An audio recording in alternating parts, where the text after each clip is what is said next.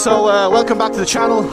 Today we're doing something very different. We are doing a kind of moto slash vlog slash adventure. So just got a new GoPro, just got a new mic kit, so hopefully you guys can hear me right now and it sounds good. But yeah, I'm going to take you on a journey, show you guys where I ride, show you some of the tracks that I hit up, are the ones we've made. But yeah, so we're going to try to get into that today. It was a short video. The bike's still kind of warming up, so we're just letting her tip along. And pro tip here for guys who are wood riding: if it's not too big, always maybe like roll up the woods just once, double check that obviously there's nobody up here. You don't want to come around a corner and hit somebody. Plus, you know, trying to keep it safe for everybody, and they don't mind us, we don't mind them, so that's the best thing you can do. So I'm just going to cruise along, have a look. She's getting warmed up, but yeah, so towards the halfway point of this forest slash trail, we have a pit bike track that is actually over across all this stuff right here. Quite a bit of fires away, and there's kind of bog in between, so that's a bit difficult to get to, but we usually hit that up on the pit bikes. We lift it over all that bog. The big bikes are good as well because the wheels are so big. But yeah, so we're gonna head all the way down to the very end. We have another track that's far on to the left hand side, but today we're just gonna do like a loop of the woods, show you guys what I have up here, the riding spots. I want to show you the new gear I have, show you the new graphics I put on my bike that look mint, and yeah, just kind of show you guys what I do when I'm not doing build videos. So let's get into this a little bit. Oh yeah, she's nice. So just take it nice and handy, just make sure nobody's up here. But yeah, she's ready. By the way, as you probably know, Yamaha YZ 250 2-stroke, plenty of power. She's pretty mean. Couldn't tell you the last time it's been rebuilt, but it definitely does not need to be rebuilt. She's just on the pipe.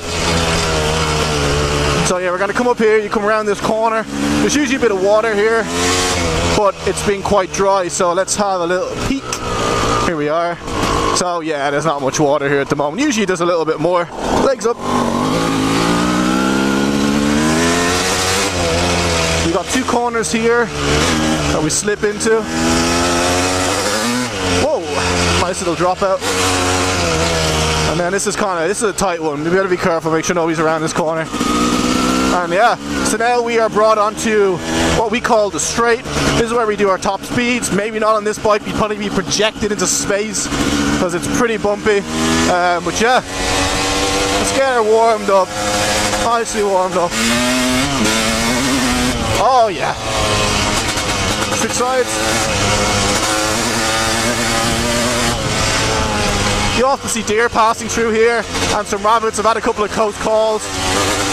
Rabbits aren't an issue, just don't want to hit no deer.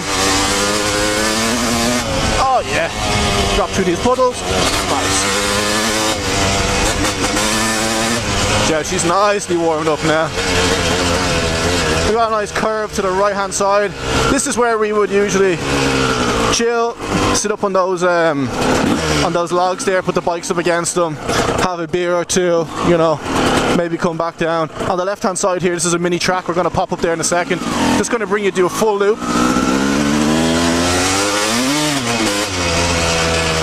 Ooh, she's overgrown now. Wow. Got some movement down here anyway. Do we? No, never mind. So yeah, so this is kind of the end of the forestry, but then we got loads of trails that flick back up into other places. We've got a small track in here. It's kind of nice. It's kind of more what I would call for a pit bike track, but at the same time there's a couple little like log jumps that are kind of a little bit too much for the pit bikes. The big bikes are just a little bit heavy for there. So go through all this. I'm going to show you on our right hand side there, that other track. Bring you down. We had carved this out originally, and some very unfriendly folk decided they would cover our little, we didn't make a track or anything, just our little ways down there with logs, so if we went down there we'd fall off. Which, listen, I understand you want to walk the woods, but we're always very good about it. We're always very nice. We never go down there if there's people there. So the fact that they want to put logs out to somewhat maybe cause injury, which one of our bikes did fall over, and a gearbox, one of the gearboxes in the old KX, that did pop out. I don't know what happened, the arm or something popped out because of it, and of course you took a tumble too, so don't like that kind of stuff. But let's bring it through, let's see if it's still normal. So we got this little pop-up. There's a couple, I went up here in the pit bikes last time, so we got a couple little in-between trail stuff here. Bring us through. Whoa! You don't get much speed in here. This is like the death race. You can come up on the left, you can come up on the right. Then you come into some real tight spaces. You got the double tree left and right. Come in here. Then you got the little pop over where we've cut up a big log so we can get over. A couple little ruts. Then we're straight through here down the middle. Oh, watch that tree. Back up, hitting on the back brake slightly, and then we're back through here. Kind of moves to the right hand side slightly, pushing up against these small ruts. Then we're back to the left. Woo. But yeah, it's quite good. Get some speed on. It's a bit wet at the moment, so we're sliding a bit, and my back tyre isn't the best. I had to fill it with air. It was flat when I came out, so that might need a little look-see. But a little turn here.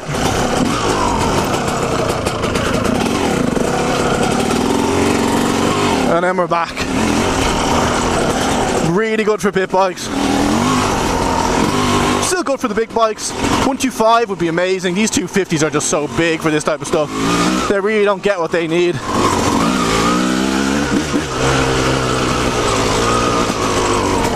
Back into the left, sliding down.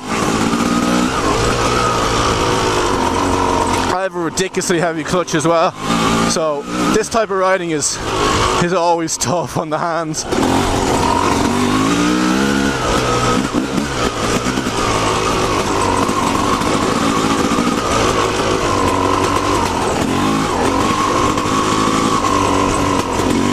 Back over our little pop. Watch that tree, back around. A lot of these trees on the right hand side have real big spikes on them as well, so we call them the trees of death. Gotta be careful with that one. Go down this little pop down. We're actually gonna slip down this side. There's another way back. Hit a couple of these ruts.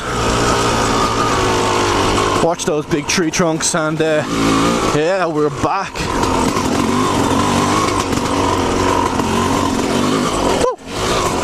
I'm alright, we're back where we were. This is kind of where I said we like to chill. Just out here today by myself, getting a ride and haven't been out in ages. But yeah, I'm going to pop this bike up against this tree, make sure everything's recording for us, and yeah, get back out there. Right guys, so before we get back on the bike, I'm going to head back down the trail here. Now that we know the woods are kind of clear, we can kind of go a little bit faster, hit a few turns, that kind of stuff. That's kind of going to be the video for today, but before we go and hit that, what I want to say to you is I've just put a whole new decal kit on the bike, and I have to say it looks mint. I've got graphics custom made, got the Yamaha sticker here, I've got the logos, I've got the numbers. Front of the bike's been all done. It needs a clean, and then she's going to look so good, so good. Also, just while I have you guys here, I want to say something that I discovered. Decals on your tank, see these bubbles? I don't know if you guys can see them. Supposedly all tanks bubble when you put decals on them, which I didn't know, even though from the factory the stickers that were on it were fine. Because plastic is porous on these bikes, supposedly it actually kind of seeps out, or it, you know, comes out through the actual tank itself and causes your graphics to bubble. So just a little tip there, if you guys are going to do this, maybe seal your tank first. The guy is sending me out a fresh set of stickers for my tank, so I'm going to try and seal it somehow, or maybe use, like, I don't know, the petrol probably melted from the inside of the tank, but maybe use some sort of petrol repellent like sealant or something like that. I do have some clear coat for what I would use for bicycles and or bikes and tanks and stuff like that, which I was using on my Kawasaki frame. But yeah, I just thought I'd mention that. But yeah, we got a whole new decal kit, custom made, like I said.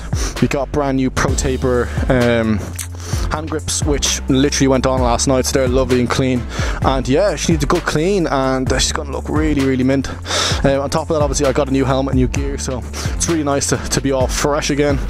But let's jump back on. Let's jump back on the Yami. Let's get her out of gear. You see now. There we go. One of the new pit bikes, well, one of the engines I got for the pit bike, second hand. Oh my god, it does not like to find neutral. So I kind of miss the big bikes when it comes to just easiness sake in that sense, things just working right. Alright, so she should be still kind of warm. It's not going to be a cold start. Here we go. Let's do it.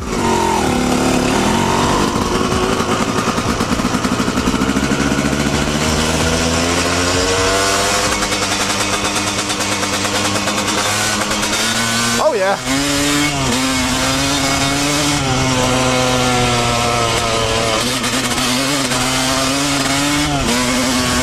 Woohoo! And we're only in third gear. This forest just isn't able, with the power of a 250. Gotta love those 2 strokes. Woo! Okay. I'm gonna sit in third, I think. Going around these corners. A little bit of breakage. Another track up there. Undiscovered yet.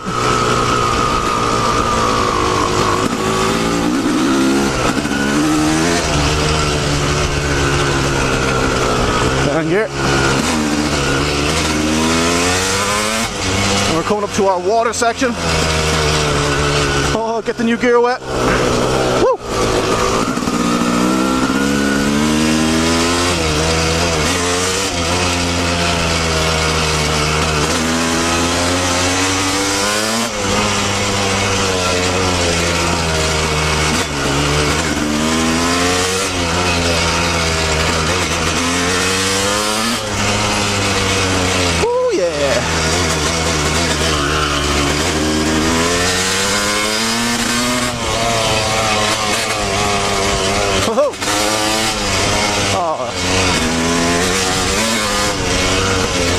What I have, you guys, obviously this is a new kind of thing I'm doing.